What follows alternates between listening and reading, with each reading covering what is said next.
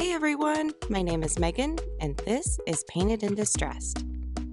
This video is part of my fall series, and my giveaway in one of my previous videos has been extended, and I will be offering a choice between a Farm Fresh or the Farmer's Market calendar from Dollar Tree, and it's going to be extended until September 17th. Unfortunately, the person that won never responded, so good news for you guys, there's another chance to win. The video will be linked in my description box, and that video has more information on how to win. We're going to be doing some Kirkland'S dupes again today, and this time it's going to be outdoor decor. We're going to be recreating this blue welcome pumpkin sign that retails for $64.99, and this Hey Boo Halloween porch board that retails for $69.99. I'm going to make my sign reversible, so it's just going to be one sign, and I got this particular one from Hobby Lobby on clearance for $3.25. So on one side, I'm going to be painting it this beautiful blue color that I used, I believe it was a Craft Smart chalk paint from Michael's, and then in the color indigo, and then I mixed in some Waverly ink and some apple barrel burnt umber, and I gave the board 2 coats to make sure that the words were not appearing. And then on the other side, I am just using Waverly ink. And you can also sand these before you paint them, but I don't like sanding, so I just do a couple coats. Then with my Cricut, I cut out the letters for welcome, except for the O, and they're about, I would say, 3 inches tall. By all means, you do not need to use a Cricut. You can use Microsoft Word to cut out the letters, or to print out the letters and make a stencil that way. That's very easy to achieve, doing it with that method. I was originally for the O going to use this pumpkin decal using water slide decals, but unfortunately I forgot that the board is dark blue and didn't update the colors to make it more vibrant, so I went in a different direction. I took this carvable pumpkin from Dollar Tree, I cut it in half, and then I just took my folk art white wax and I gave it a couple coats. Now there's not really a method per se to this, but I just give it the first coat. I usually apply it pretty thick, and then with this particular pumpkin I wiped off the raised parts so that way the ribs had a lot more dimension in them. And then I just went back over for the brighter parts because the pumpkin was way too orange for my taste. And then for the stem, I just took a wooden dowel that I cut down and then wrapped it with twine and then just stuck it down in there to the top. And then I'm just hot gluing it to the board. Now, if you're going to have this outside, mine is going to be covered under a covered porch, but if yours is going to be outside, I would recommend using E6000 and hot glue to adhere it. And then now I'm using this Waverly varnish that is a matte finish, and it's for indoor and outdoor use, and I've used it on several projects and it works fantastic. So for the Halloween side, I made a stencil using my Cricut, and then I am just pouncing on the paint using Waverly Ivory. And when you use a stencil, you want to make sure that you are pouncing up and down with the paint instead of side to side. That way you don't have any bleed through and you have crisp, clear lines. And so that's what I'm doing here. And then I also coat the front of this with a couple coats of the Waverly varnish, just like I did with the other side.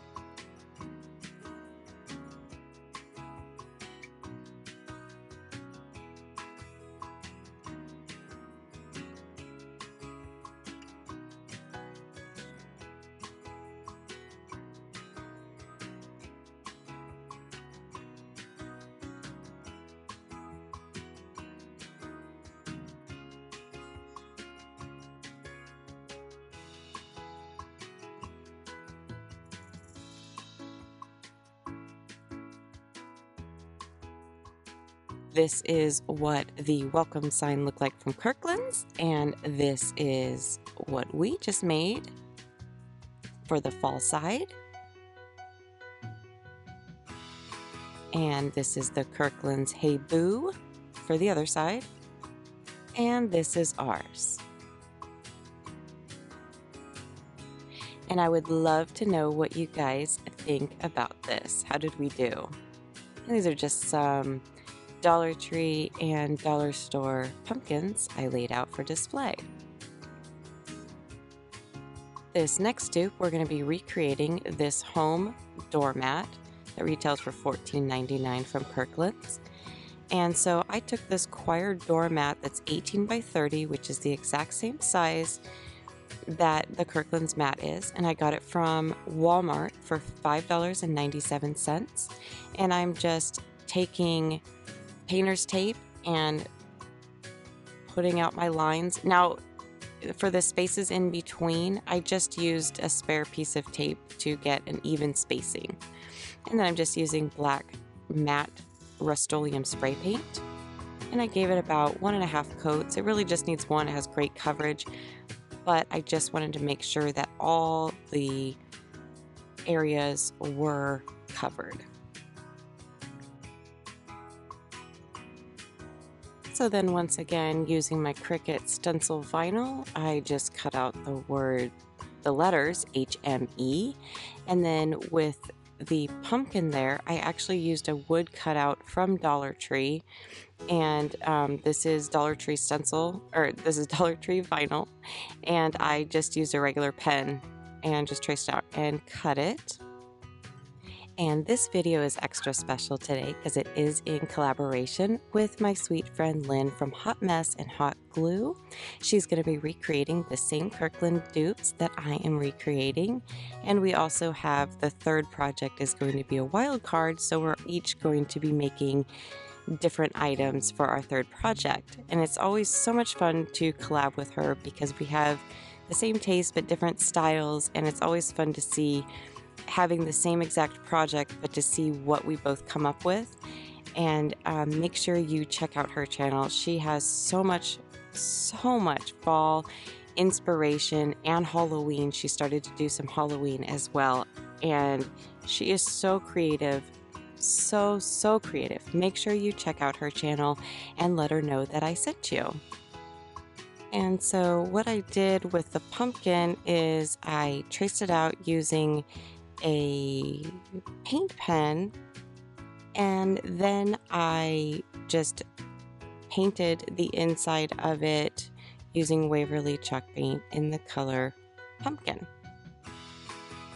And then I took a stiff brush, bristled brush, and then I just went back over to make sure that everything, all the letters were completely filled in with the ivory chalk paint.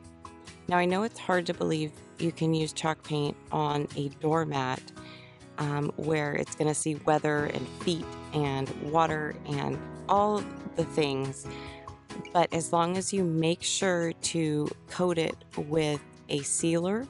I use the Rust-Oleum clear matte spray paint because it is a sealer and it's a UV protectant, and I have no problems with any of my doormats. I have made several and they all hold up wonderfully. And just to recap, this is Kirkland's and this is ours. Now the colors do appear more vibrant after you spray it, and unfortunately I did not spray it before I took the pictures, but it looks beautiful and I would love to know what you guys think.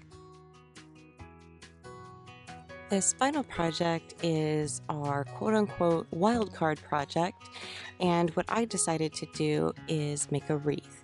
And my inspiration was these two wreaths from Kirkland's. I liked pieces of both of them. So I took this brass wreath form from Dollar Tree and then some lamb's ear that I got from Walmart, and then this garland that I unraveled because it's not that long and it's from Dollar Tree as well. and I attached those at first using some chenille stems because I just wanted to get an idea of where I wanted to place everything, and then I go back and I use some tiny little zip ties.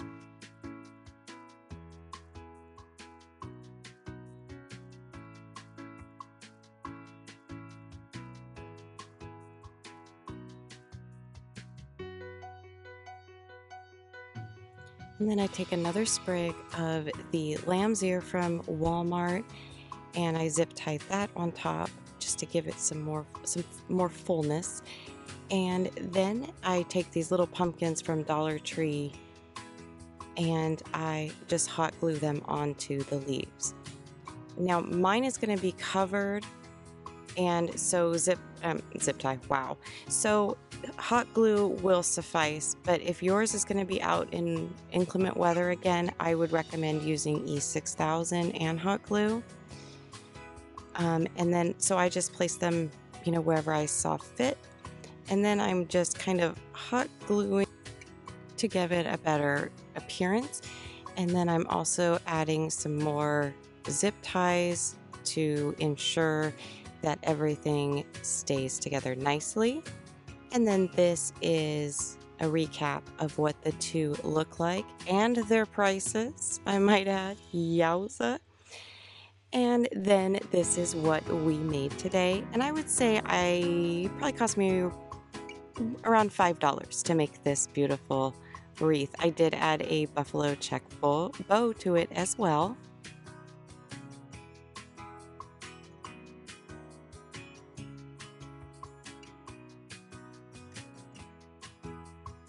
And these are all our projects that we made together today. And again, I would love to know what you guys think of these projects. They were inexpensive, quick, easy to make. And I do want to mention this is my parents' porch. They just had this new front door installed and they had not had a chance to paint the trim yet. And I know they're going to be a little upset that I posted these pictures of their front porch without their front door finished, and I was unable to figure out how to do it in post. So I'm so sorry, Mom and Dad. I love you. Your front door looks beautiful. Anyways, I had to mention that. And that's all I have for you guys today. Make sure you check out the previous video for the calendar giveaway. Thank you so much to Lynn for collabing with me again. Make sure you check out her channel. It is linked down below. And I will catch you guys on the next one. Bye.